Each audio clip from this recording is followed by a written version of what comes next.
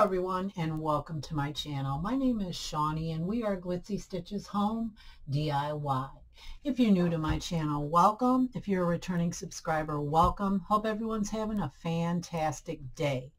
Today we're going to be participating in the Let's Be Creative Challenge. It's hosted by my friends Missy of Crafty Cove, Emily of Farm Charm Chic, Amanda of 6 Kids and a Glue Gun, and my dear friend Kiki of Kiki's DIYs. I'll have each of their channel links listed in my description box below, as well as a link to the playlist. Okay, without further ado, let's get crafting. Okay, so I purchased this 11 by 14 frame just yesterday at the thrift store here in a neighboring town, Volunteers of America. I'm going to go ahead and I'm going to get all of these tags off. And I'm going to clean the glass on the outside of our frame with some 70% alcohol. Just like so. It's going to get all that sticky off.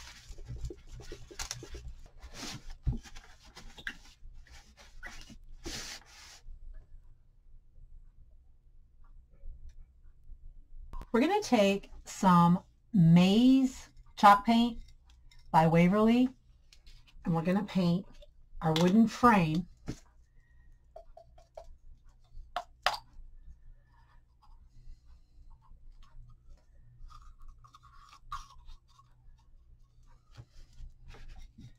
Just like so. Now I've cleaned this off as well. This is going to take 2 to 3 coats.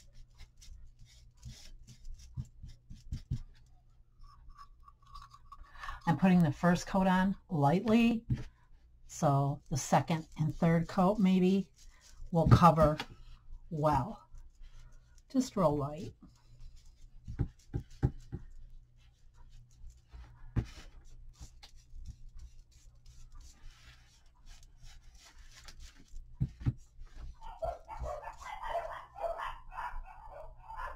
Okay, we have our 3 coats of paint on. We'll be taking now some antique wax by Waverley. I'm simply just going to brush this a little bit here on our frame.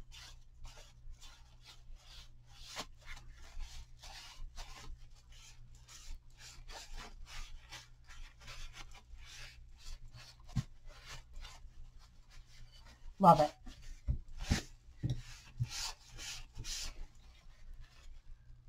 It's a little bit more on one side than the other, but that's fine. It gives it that good vintage feel. All right. Yeah, I love that. I think it's gorgeous. I'm going to go ahead and I'm going to do the sides. We have our 11 by 14 wood frame finish. Now what we're going to do is the mat. I'll set that frame aside to dry. Now this mat is the absolute perfect size of this piece of paper. This piece of paper is one from a collection that I purchased at at Michael's from one of the books.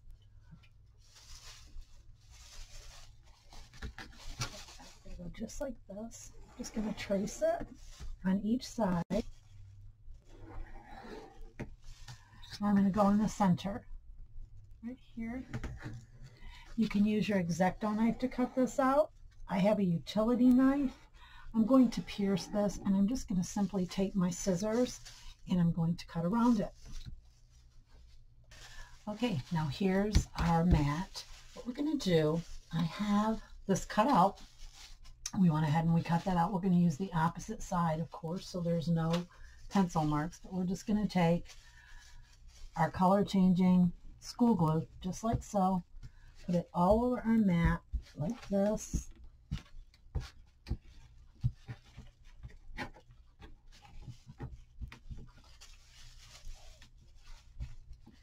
When it's ready to adhere, it turns colors. Okay. Now,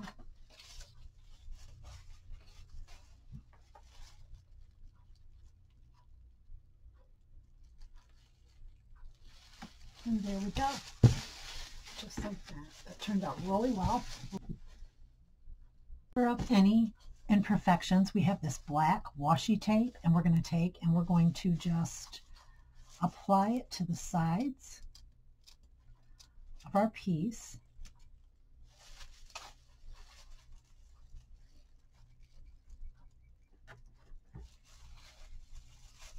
Just like that.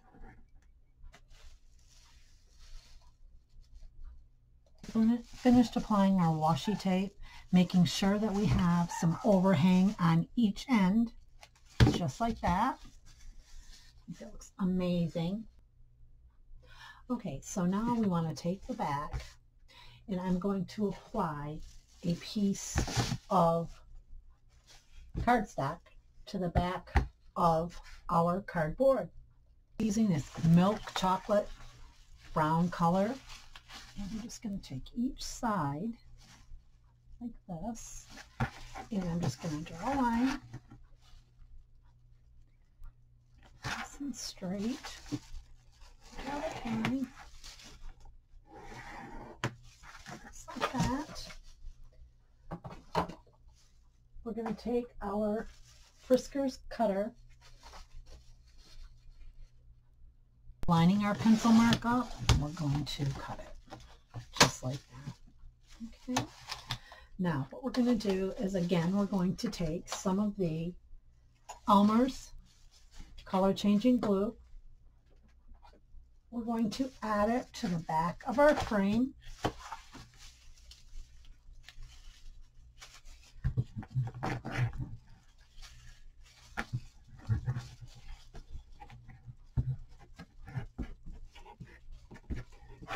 Making sure to get some good coverage. There we go.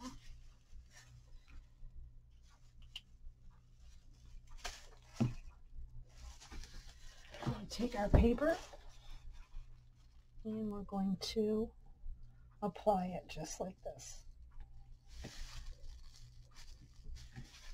Any tweaks you need to make to this, you can do. Just a short time, and if you want to, you can also roll this.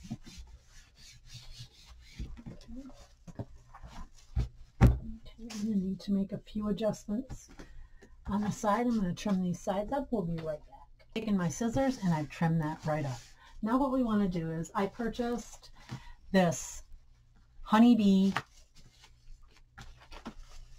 beeswax wrap at our local antique shop yesterday, actually. And what we're going to do, I'm not going to glue this down or anything.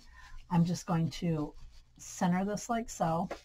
I'm going to cut around to where I know it looks pretty even. Place it like so. Stick it right on here. And the warmth of your hand is all you need for this. You don't want to use your quick iron or anything like that, because it will definitely melt. So, just like this. And what this is this is literally a piece of 100% cotton material, and it is dipped in beeswax. And it's used to wrap vegetables. It's used to wrap bowls. It supposedly keeps your product fresher. So, okay, now I'm just going to cut around this just like so, guys. Oops, sorry. Oh, camera range there. Just like this. And I'll be right back. Heating this with my hands very well, just like so. And then earlier, I printed off my Cricut, just on my design space, this honey jar. Now what I'm going to do is I'm going to go ahead and I'm going to put this right in the center as good as possible. And I'm going to put it up towards the top more in the center, because we have a word we're going to add at the bottom. And again, I'm just pressing with the heat of my hand so this sticks to this. Okay, just with the heat of my hand. Now we also have the word honey. I think this is so cute, turning out very well. Okay, let me get this centered.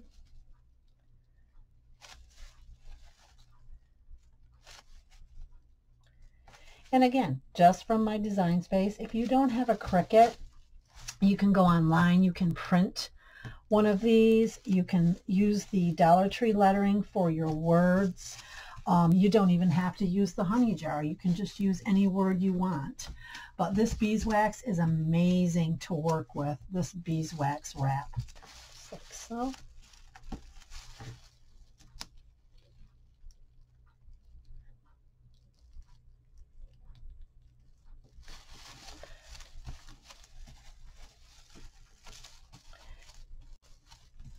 And I'm going to go ahead and I'm going to put our picture in our frame and we'll be right back. We've applied our back to our honey sign and I think this is so cute.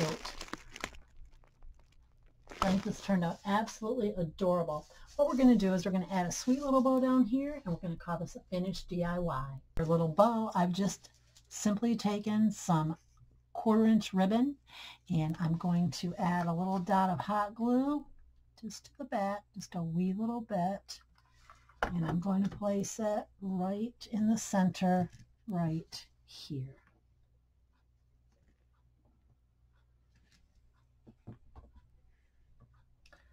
I think this turned out absolutely adorable. On to DIY number 2. DIY number 2. We're going to be using this lantern I purchased at the Dollar Tree. One of the napkins I received from Amazon. I think these are just gorgeous. We're going to be using this side today. And also, I've taken the handle out of this little vintage needlepoint that I bought yesterday. And I have some Mod Podge matte finish in our little cup here. Okay, first thing we're going to do is I need to get this off here, and it's hot glued on there pretty good. So I'm going to go ahead and take my heat gun, guys, and get this off. But I don't want to do it on camera because it's very loud. So I'm going to go ahead and get that off. We'll be right back. Top of our lantern, we're going to go ahead and we're going to grab some Antique Wax by Waverley.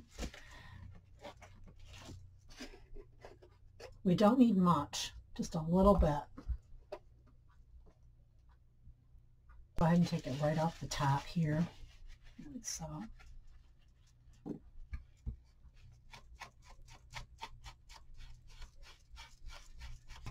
There we go. I think that looks beautiful. Now what we're going to do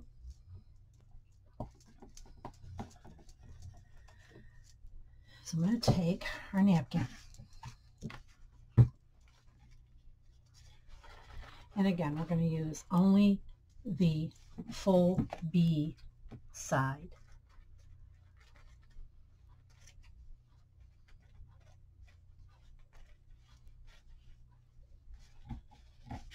These napkins are absolutely gorgeous. I have my water pen here. Now I did purchase this at Michael's. I'll leave the link to this, if I can find it, in my description box below. They do have these at the Dollar Tree now, I understand. I haven't seen them at my Dollar Tree yet. What we're going to do is I'm going to measure this out just like that. Maybe,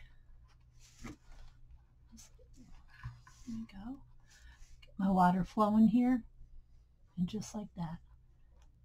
And I'm going to go ahead and I'm going to pull. Just gently pull.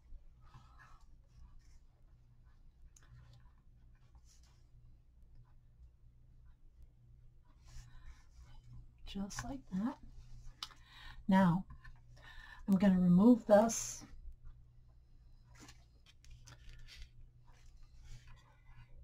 And I'm going to lay some Mod Podge down.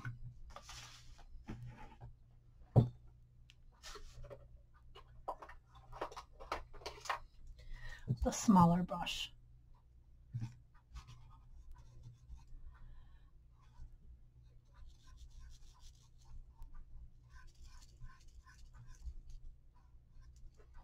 And I'm not going to Mod Podge over this. I'm just going to put this one layer on. We want it nice and smooth so there's no wrinkles. The least wrinkles, the better. Now, just like this.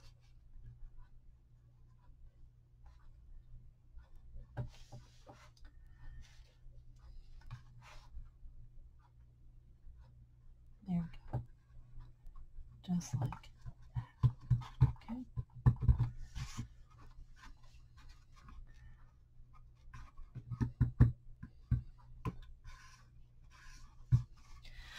I'm going to let that sit, and we're going to go ahead and we're going to do all of the sides, including this side. And to remove the excess from the sides, we're just going to simply take our sanding block that I purchased at the Dollar Tree.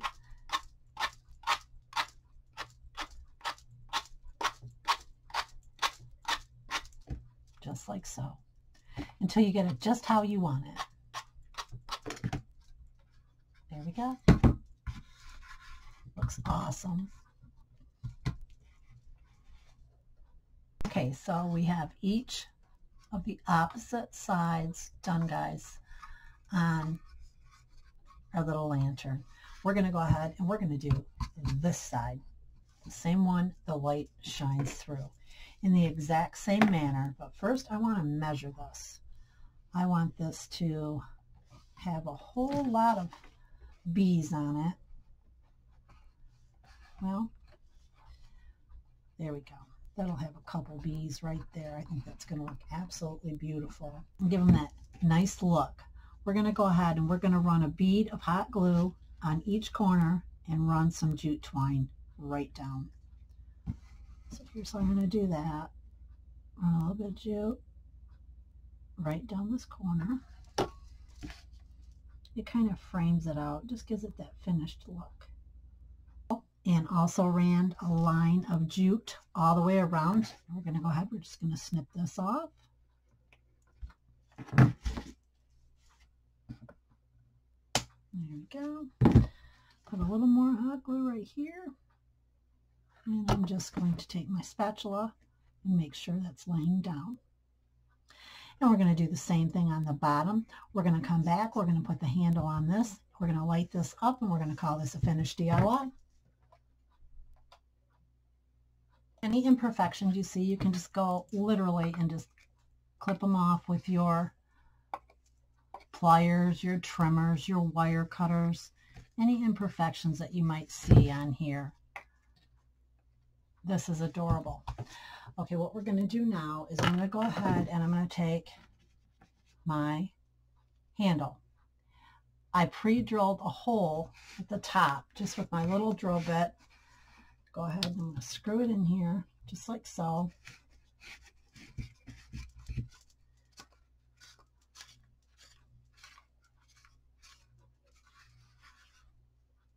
Just like that. I think that's absolutely adorable.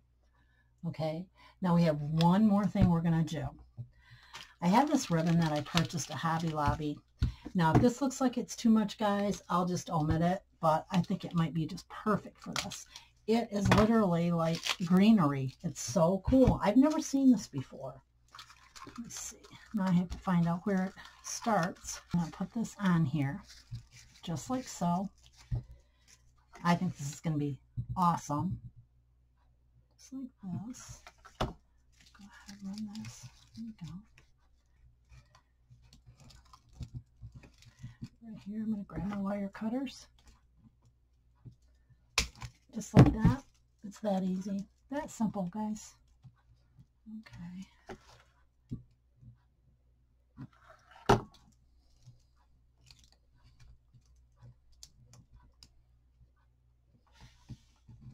Beautiful.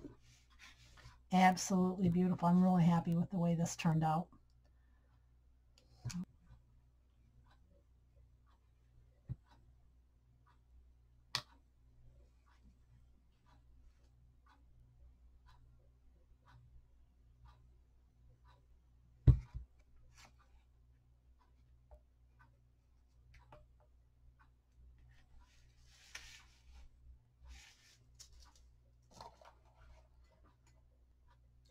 And for DIY number 3, I cannot get through a bead challenge without doing something gnome. So what I've decided to do is we're going to go ahead and make my spring gnome shoes. Now, I've taken a paper towel roll and I simply just cut it down, and we're going to flatten this out. We're going to measure out 2 inches apart. And at that 2-inch mark, we're going to go all the way down.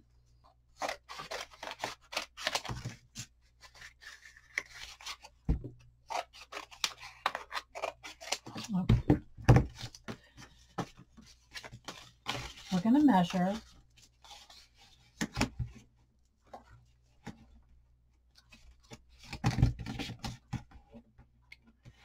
to 3.5 inches.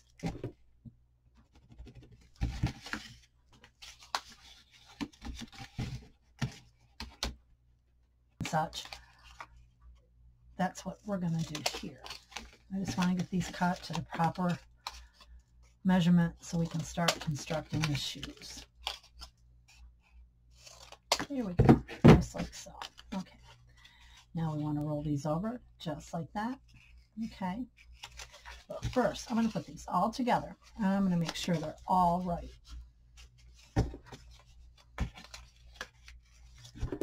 Okay, any differentiations we can just cut and trim like that. Okay. Now, I want to go ahead. I want to take one piece of the paper towel roll. I'm going to roll it over just like this. Just knead it just like that with some hot glue.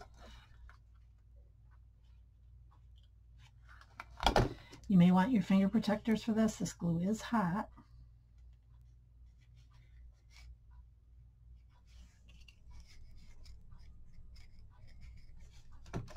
Anything like that happens, any of it comes up, you can just tack it down.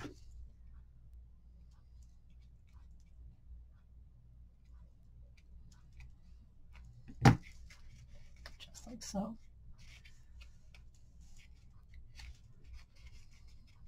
What I'm doing is I'm going to put the 2 pieces together, just like so. I'm going to fold them. I'm going to take my scissors and we're going to go around in a half circle, just like this. What we're doing is making the notch for our shoes to fit on the top. Okay.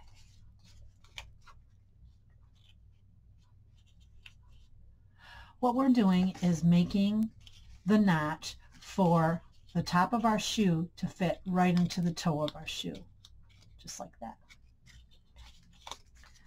We're going to go ahead, we're going to add our hot glue right here. Bring this over, just like so.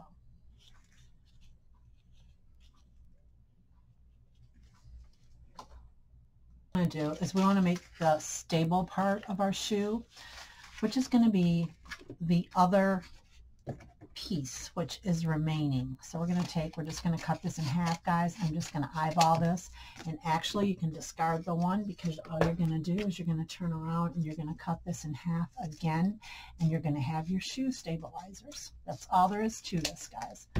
Okay, so now we're going to go ahead, we're going to glue the top of our shoe into the toe of our shoe, just like that. Okay, and you just want to make it to where they will stand up straight. Okay, just like that. Does not matter what way you put these on, and I'm going to go ahead and I'm going to enforce it with some glue right here just to make sure. Just going to hold on to it for a moment.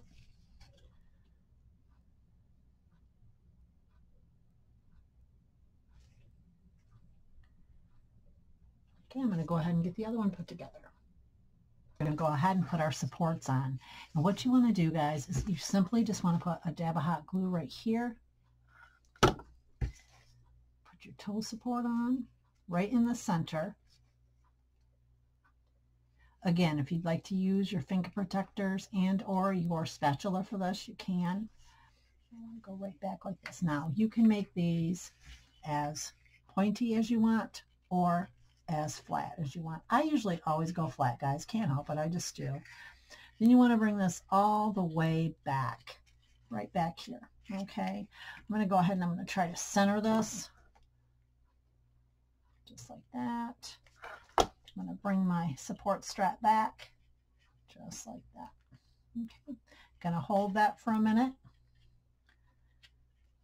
And I'm going to give you the trick of what helps it to stand. Okay, see, mine's crooked. It's crooked as ever. I don't want it crooked. So we're going to go ahead and I'm going to re-glue it right there. A little bit hot glue right there to reinforce. There we go. That's better. Get over there. That's better. That works. Okay. Now on the bottom, see how it's kind of poofy right there? Kind of sticking up. I'll show you guys like that. Just take your hot glue gun, guys. Go like this. This is what I do each time. And boom. Press it till it holds. Then your shoe should stand up. Keyword is should. There we go. Gonna let that set. I'm going to go ahead. I'm going to put our other shoe together. Then we're going to decorate. And we have our little bead material here. Now, I purchased this at Joann's, I do believe. And you'll need your pieces cut 6.5 inches by 4.5 inches. Now, we're going to go on the 6.5 inch side. We're going to take one of our shoe forms. We're literally going to glue our material to the back, just like so. Right in the center, just like this. You want it down far enough to where it's not too, there's not too much of a lip, but there's enough that where when you cover it with our trim, it won't show. You'll have plenty of room, just like so. And we're going to go ahead and we're going to glue this to the back, nice and even, just like that. Okay, nice, even, right on the shoe. I'm going to bring it up like so. There we go. Perfect. Okay. Now what we want to do, now this is a lot of excess, so we are going to cut this off, guys, but it's better to be safe than sorry as far as having your excess material. Okay, what you want to do is you want to go right down in your tongue area here, and you want to put a little bit of hot glue, because you're going to poke this like so, just like that. Okay, there you go. Now, you can do one of two things here, and it's your choice. You can either glue it like this, okay, or you can literally, this is how I love to do it, guys. This is my choice here. I like to put a little bit of glue.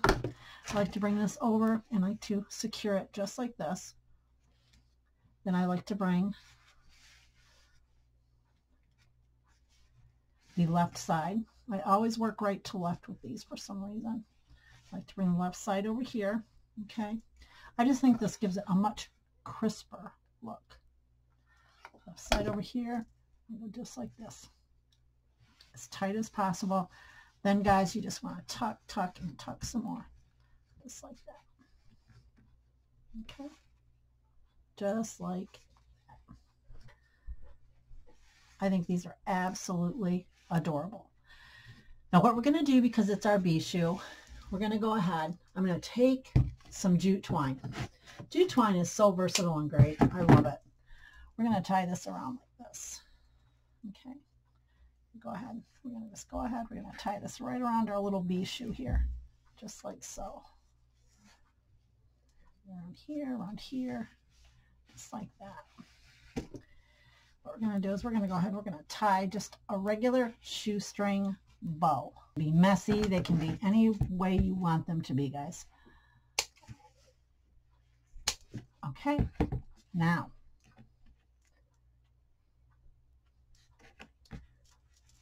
we're going to go ahead and we're going to put the trim on. Now I have to decide whether we want the black trim,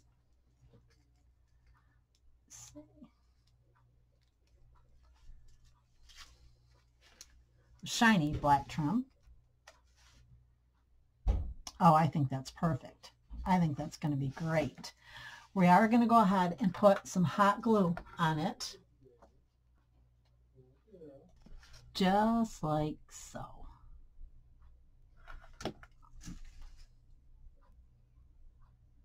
Off, guys. I'm going to go ahead and I'm going to finish our other shoe. We'll come back and we'll put some buttons on these. Oh my goodness, is this ever cute? Let's see.